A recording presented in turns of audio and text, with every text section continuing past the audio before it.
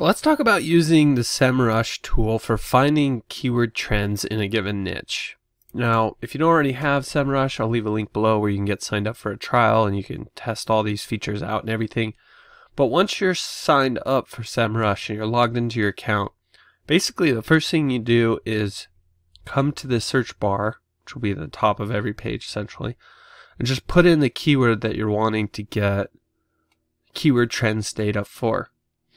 When you do that, you'll see that you'll be able to determine the difficulty of the keyword, the search volume, global search volume, the search volume broken down by country, the search intent, cost per click, competition rate, bunch of other stuff, as well as this trend here, this trend graph.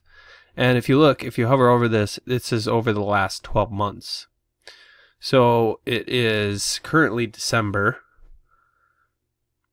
So around March, it seems like there is a bit of an influx of traffic. March, April, May, June. And then it sort of tails off. And that's maybe, you know, people like in the new year, March is when the weather starts to get nice. So they're getting in shape and trying to get the beach body going for the summer, right? And knowing the search traffic trends will help you determine when it's most appropriate to advertise on a keyword. And there's another place we can look. If we scroll down to the very bottom here, we can see the keyword ad history. So how actively domains were bidding on the analyzed keyword over the last 12 months. That's what this is, right? And we can see that around March, April, May, basically in the summer, as well as in the winter months or the holidays, there's an increase in the number of ads people are running on this term. So the more ads people are running, usually the more demand there is for a product or a service based on the keyword that we're looking at.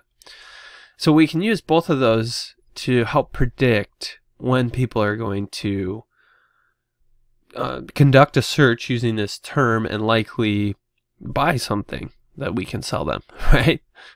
And then from there, we can determine, all right, maybe it's best if we just use organic and get ranked for this term because the traffic is pretty consistent month over month. Or maybe this is something that's really hits hard in the summer. So in the summer, we might want to run some ads and we can kind of see what the competitors' ads look like and see how much they're spending on those ads and everything, which ultimately helps us determine when we should be running ads for a given keyword, right?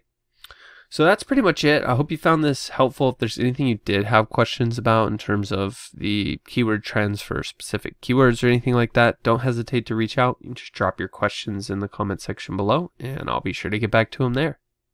If you're like most new business owners, you're probably struggling to get your online presence established, let alone get it to the point where it's bringing you a consistent flow of customers, right? So that's why I created this free course where I actually walk you step by step through the whole process of setting up your online presence. This is the same process we've been using for our clients for over a decade at one of my agencies.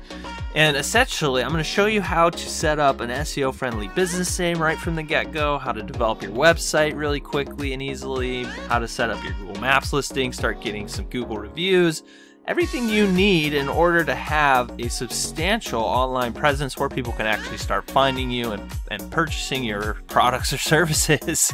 The best part is I'm going to show you how to do it in under a couple of hours and all for less than 50 bucks. If you're interested, I'll leave a link below where you can get signed up today. Make sure to check this course out for free right now because I'm probably going to start charging for this at some point in the future.